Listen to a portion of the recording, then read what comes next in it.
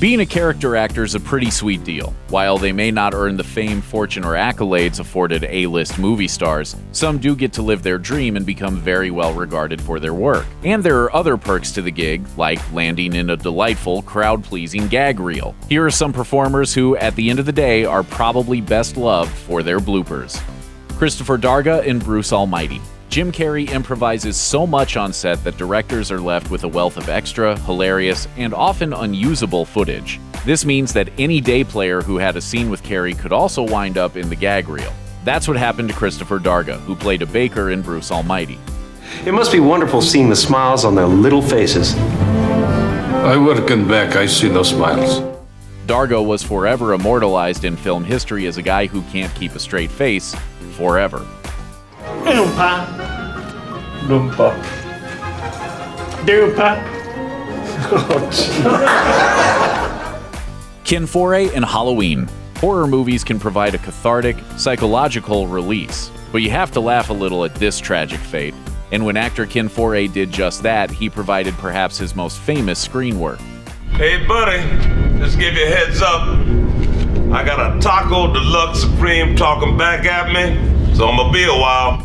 While filming his character's violent end for 2007's remake of Halloween, Foree can't help but find his stabbing rather humorous.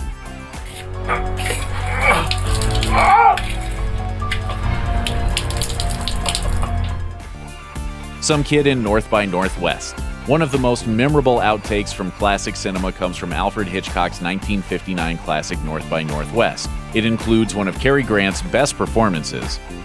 Funny how I have that effect on people. It's something about my face.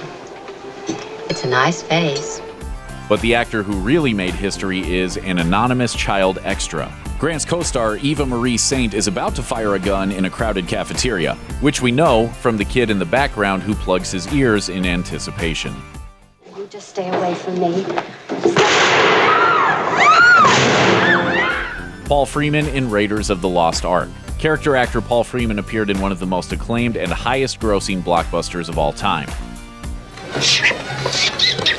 I see your taste in friends remains consistent. But Freeman would become most famous for his role as Belloc in 1981's Raiders of the Lost Ark because of a fly that crawled into his mouth. Your persistence surprises even me. You're gonna give mercenaries a bad name. Soupy Sales in The Soupy Sales Show. Unlike other iconic kiddie TV show hosts like Captain Kangaroo or Mr. Rogers, Soupy Sales didn't run a cuddly educational show. Lunch with Soupy Sales, aka The Soupy Sales Show, was pure comedy.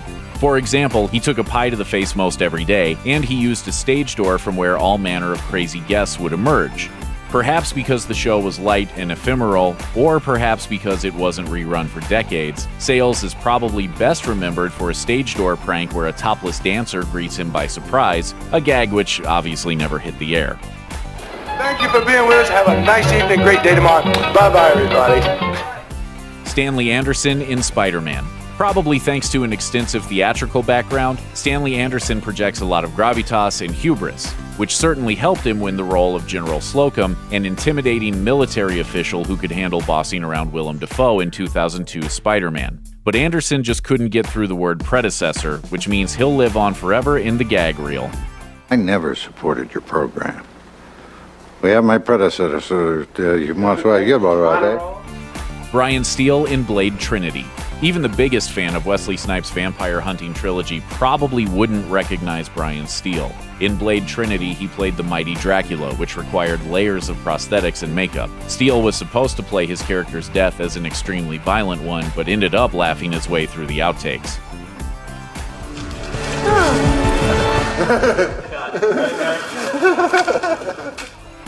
Rachel Dratch as Debbie Downer. A remarkably talented comedian and actress, Rachel Dratch is best known for her 7-year stint on Saturday Night Live. She performed several recurring characters, but the piece for which Dratch will forever be remembered is a Debbie Downer sketch that went completely off the rails. While portraying a family eating breakfast at Disney World, almost the entire cast cracked up. By the way, it's official. I can't have children. Til Schweiger in *Inglourious Basterds*. While German writer, director, and actor Til Schweiger is quite well known in Europe, his most memorable American screen appearance was as Sergeant Stieglitz in 2009's *Inglourious Basterds*.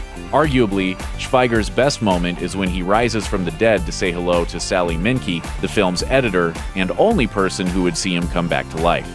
Sally, I am not dead. I just pretended. Now I'm gonna go after him and I'm gonna kick his Nazi balls, okay? Thanks for watching. Click the looper icon to subscribe to our YouTube channel, plus check out all this cool stuff we know you'll love too.